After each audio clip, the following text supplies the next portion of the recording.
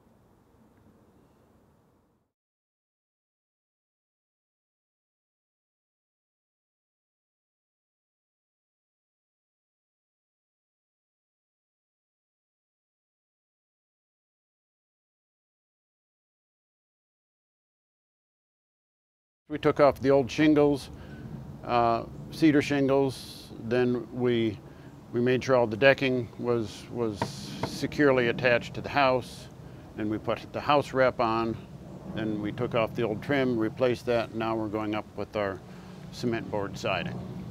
And we'll go all the way up to the top, finish one side at a time, and then move to the next side. So we'll finish this north side and then move around to the east side, which is the front side. Sides and back gets 100% cement board lap siding, and then the front gets a combination of cement board shake and cement board lap siding. See here, you'll notice this piece of felt sticking up here. Yeah. So behind every joint, we put a piece of felt, which hardly anybody does. But, you know, if you just think about it, this siding here only comes up 1.25 inches. Right. So then above here, there's nothing. And water can penetrate this so the crack. piece of felt comes up over the this top piece. Of this one? Yeah, yeah. So if water nice. ever does get behind there, it just flows on the felt and comes out. Comes back out. Comes out the bottom. So that's, we put that on every joint. I like that. We put new trim around the existing windows, nailing the side and the head trim into the frame of the window.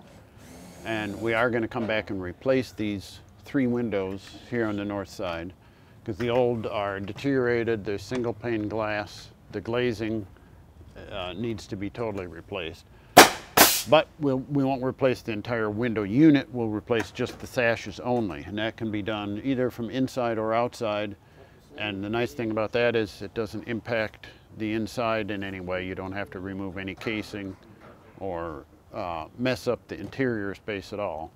You just take off the side tracks, the balances they're called, pop out the window sashes, put in new balances, new holding trim, new stop, and then the windows, and you're good to go. So it's a quick and easy process. It's a good solution that the window industry has come up with.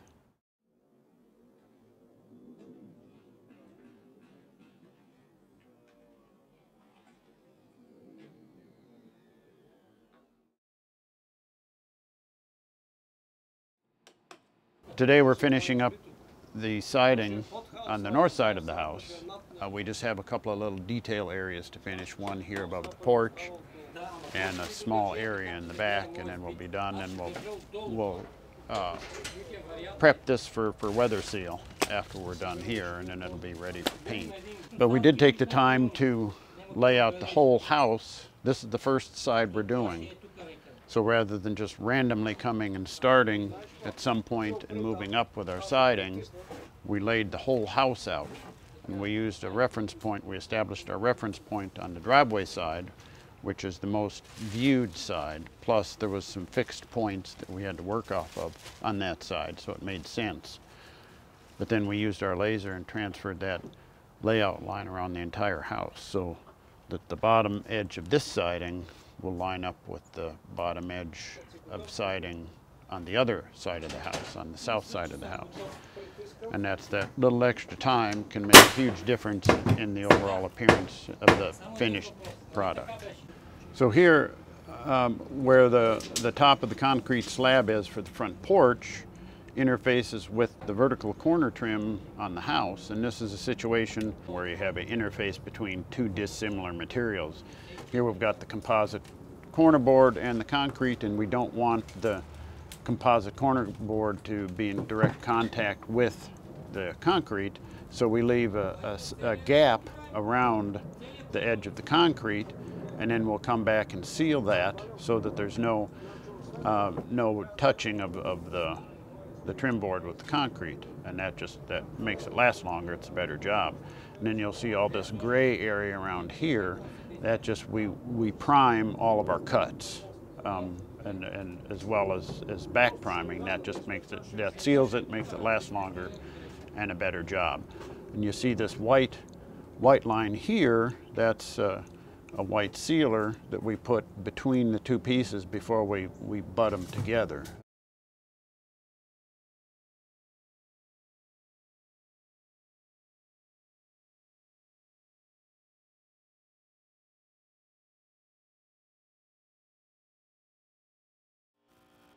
We installed this 5-unit window here this morning, and the windows were shipped individually, so we had 5 individual units without any casing or sill nosing.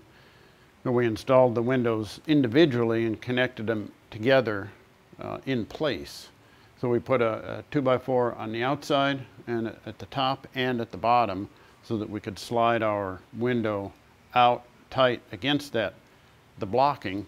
And then we would do that with one window, take the next window, slide it up to it, clamp it together, then shoot it both inside and out with the corrugated fasteners, and that acts to pull the 2 sashes and give it a good tight fit. And so we did that on all 5 windows. Then we secured the window to the framing, took off the outside 2x4s, and then of course in the process we would check and make sure that everything was aligned properly. And we were able to start trimming out the outside window, putting on the sill nosing first, then running the side casing. And then we had to do individual maul casing on the outside, joining together each window. All right, another week in the books here on Ridley Circle in Decatur. At the end of the previous week, we finished up the shingling on the top, so now this week we've been able to focus on more visually exciting things. We were able to finish the stucco on the front entry, which we had left just to concentrate on the shingling. We moved over here. This had been on this front porch area here, there had been a window here. We pulled the window, took off all the siding off the house, enlarged the opening, installed a new double LVL header to take the weight of the second floor and the roof above. Then we installed this double hung outswing French door, installed the lock set, and now the homeowner will get this primed over the weekend inside and out, because on doors you don't want to leave them too long in an exterior environment without having some sealing applied to it. Then we moved around to the north side of the house, tore off all of the existing cedar shake siding on the main level. We secured any loose existing sheathing that's on the wall, and we covered it in house wrap, the whole side, including the new up above. We tightened that up. We took the trim off the windows, existing windows on the main floor, and cut the sill nosing off and installed new PVC sill nosing. That's an area that frequently is the earliest part of the window to deteriorate. So we cut that off, put new sill nosing on, put new composite trim around the windows, and ran all new composite trim on the corners and up on the eaves. And then we used the cement board siding and sided the whole side of the house. And we also installed a twin double hung gable window unit on the top floor. And we prepped the whole entire surface. We like to do that That's typically a painter's job, but we like to do it because it does have some weather sealing implications, so we like to get that done so that the whole side is complete except just for the painting. And then now we're moved around to the second floor in the back. We had a 5-unit window to install. So we worked on footings in the basement. We had to do some supplementary footings.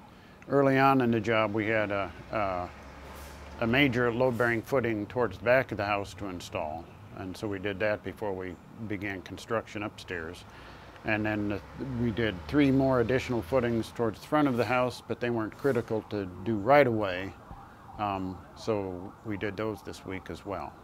Homeowner is involved in substantial portions of the project, and he's gone around and drilled holes in the upper portion of the main floor walls, 3-inch holes. Then he brought in some loose fill insulation, rented a blower, and he blew insulation in all the exterior walls, because typical of a 1940s home, there was no insulation. All the windows, when we're done, will be insulated glass, so that'll really help in the heat loss. And this afternoon we'll start siding the back of the house. And if we have time, we're going to take down our scaffolding here on the north side of the house and set up on the front of the house, which is the east side, so that next week we'll tackle all the exterior finishes on the front of the house. This is Rhoen with a shave.